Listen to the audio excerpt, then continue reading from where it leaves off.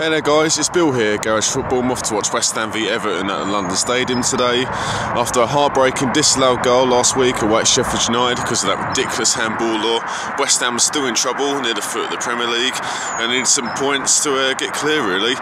Playing Everton today, be a bit difficult game I think. We've got some good results under new manager Carlo Ancelotti, so yeah, we're expecting a tough one really. Before I head to the station, if you are new to the channel, please subscribe to us. We're close to 100 subs now, so all your support will be really appreciated. And we're also on Apple Podcasts and Spotify now as well. Links are in the description below. So we really appreciate the support. I'm about to head to the station now.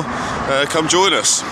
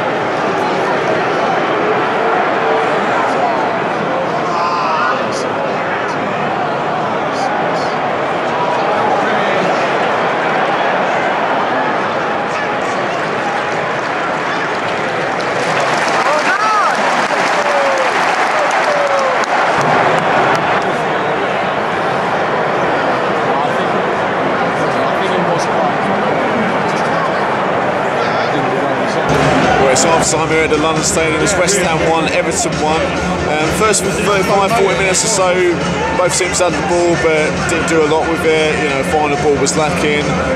But West Ham took the lead about 40 minutes. 4 minutes into the game, Robert Snodgrass with a free kick from the right hand side, headed in by Issa Diop. But lead didn't last long. Dominic Calvert-Lewin equalised for Everton a couple of minutes in, a couple of minutes afterwards. So both sides will say this game's for the taking. Hopefully, obviously, West Ham get the win in the second half. Come on, you Irons.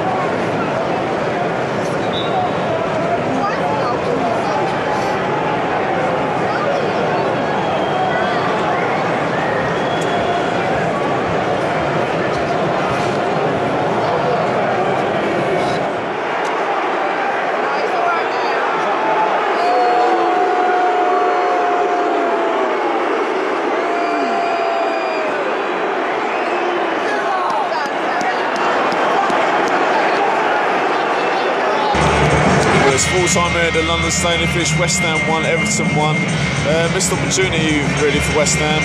Everton were there for the taking, but if anything, Everton looked a better side in the second half. So don't think West Ham deserved to get the 3 points. Bits and pieces, a few half chances, but overall, I don't think the 3 points were really deserved.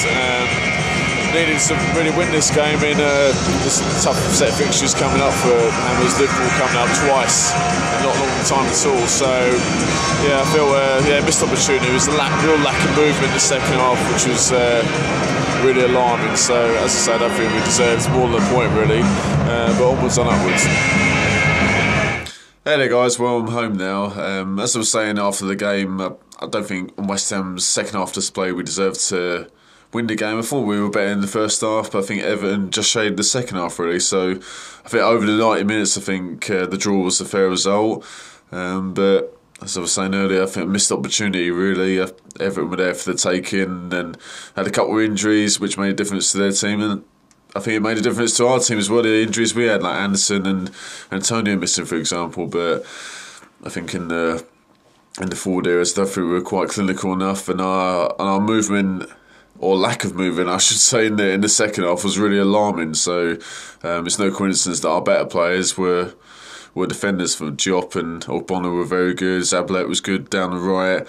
I think Snodgrass had a good game going forward, but everyone else, Haller struggled, Lanzini struggled, Fornell's not quite at his best. So yeah, as I say, in the end, a draw was a fair result.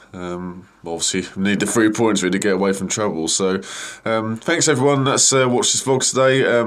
If you are new, please subscribe to us. We're getting close to 100 subs now, so any help would be great for us to get that, and we really appreciate your support. And we're also on Apple Podcasts and Spotify as well. Links in the description below. Thanks for watching. I'll see you next time. Bye for now.